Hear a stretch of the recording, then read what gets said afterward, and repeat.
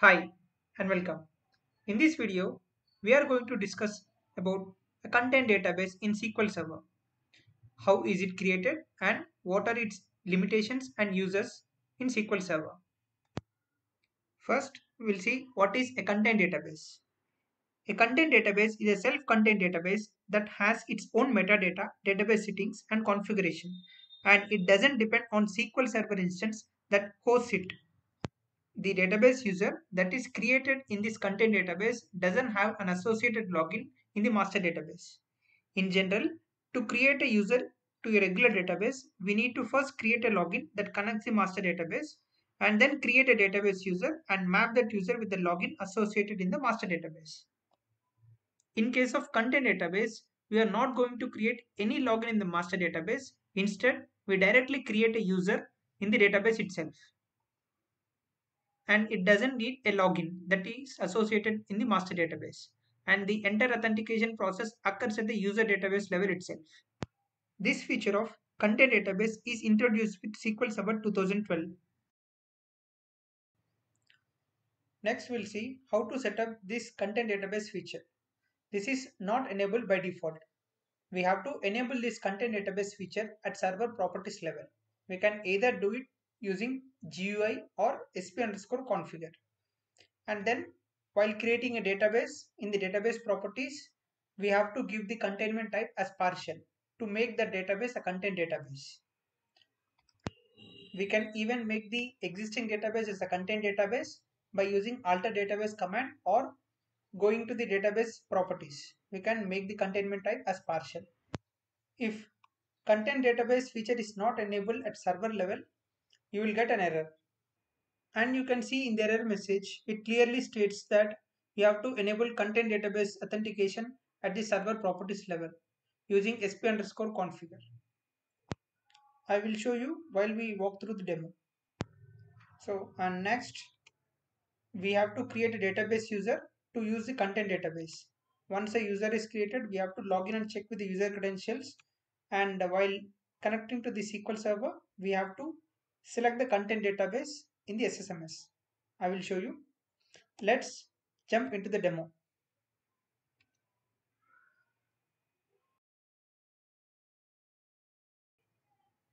Here is my SQL Server instance. Now you can see the step one is we have to enable this content database feature at instance level. Go to server properties, and in the advanced section, in the content database, you have to choose true from the drop down list and click on OK. Okay, but I'm not going to do this now because I would like to show you sp underscore configure option. But before that, I would like to show you the error which I was discussing. So before doing this step one, if you go to step two, that means when you create a database, new database, give the database name,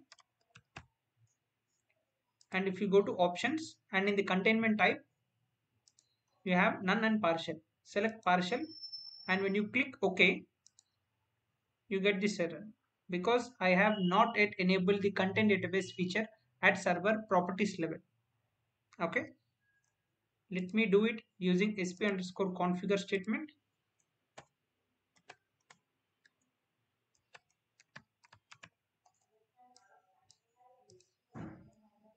You got the results. Check for content database authentication. Here I have it. Just copy and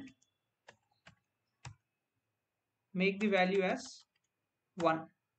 You can see the current configuration value is 0. I am making it 1, which means I am enabling it. Okay, and use reconfigure.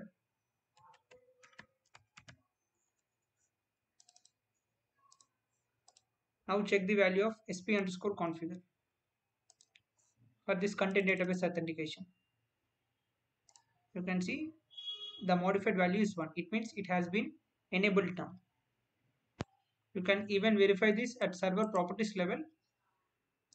Go to server properties and go to advanced section, and you can see enable content database option is true, which means the feature is now enabled at instance level. This means the step 1 is completed. Now we are at step 2. Create a database, and in the containment type we have to select as partial. New database, give the database name, and in the options you can see in the containment we have two options, none and partial. None means there is no content database or the content database feature is not being used. By default for each database this mode is set as none. But if you select partial, the database is going to be a partially contained database. We can define boundaries between databases and the servers so that the metadata will exist inside the databases. This will make SQL Server databases more portable and less dependent on underlying hosts. And rest all options I am leaving it as it is. Okay. Now I have my content database which is test1. Now step 1 and 2 are completed. Let us create a database user in this content database.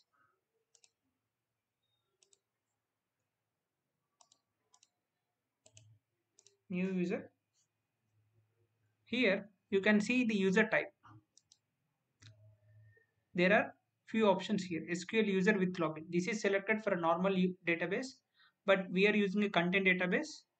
We get an other option which is SQL user with password. But if you see this, or when you compare with other database which is not contained, you will not have that option. Let me show you. Let me bring those two side by side so that you will understand.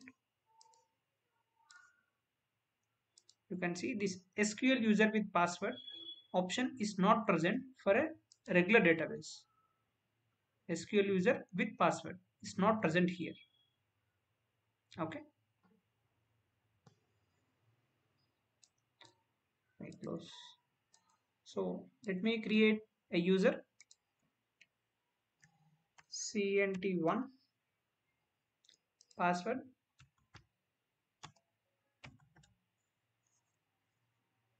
and okay. Step 3 is also completed.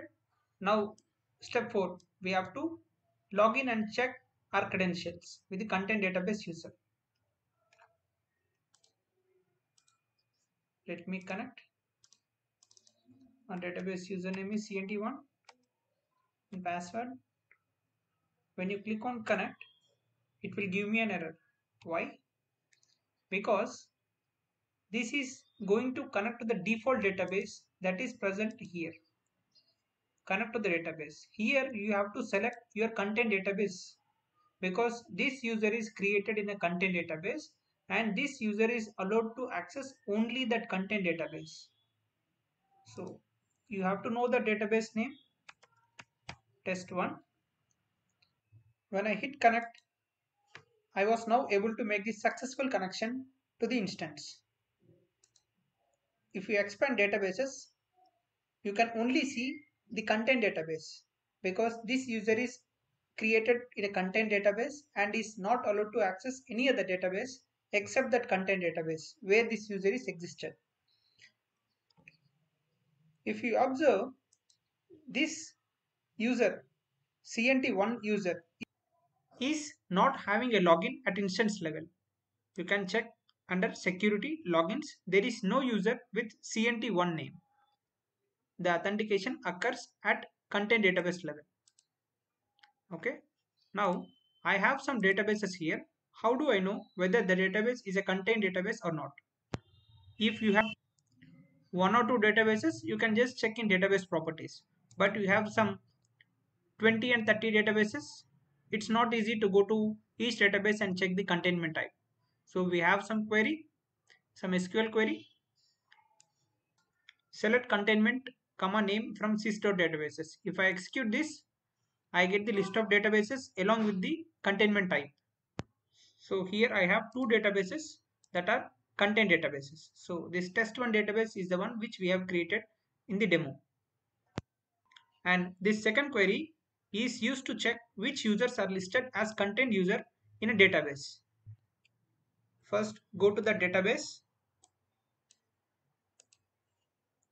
and execute the statement. It will give you the list of users which are content users in the database. Okay. And we have some users and limitations. As we discussed, users will be able to connect to a content database without authenticating a login at the database engine level, and which helps to isolate this database from the database engine, thereby making it possible to easily move the database from one instance of SQL Server to another. And in that case, there will not be any orphan user issues when you are using a content database and is migrated to another instance. And we cannot use some features with the content database, and those are replication, CDC, change tracking, schema bounding objects that depend on built-in functions with collation changes. And you have to remember, content database have some unique threats that should be understood and mitigated by the SQL Server DBAs. When content databases are enabled, database users with alter any user permission such as members of the DB owner or DB access admin database roles can grant access to databases, and by doing so grant access to the instance of SQL Server. This means that control over access to the server is no longer limited to the members of sysadmin and security admin fixed server role. So before allowing content databases, one should understand the risk associated with content database. You have to follow some security best practices with content databases. These are discussed in Microsoft documentation. I will be sharing this link in the video description. You can take it from there. I hope you have understood the concept and demo. Thank you. Thanks for watching the video. We'll meet in our next video. Until then, bye.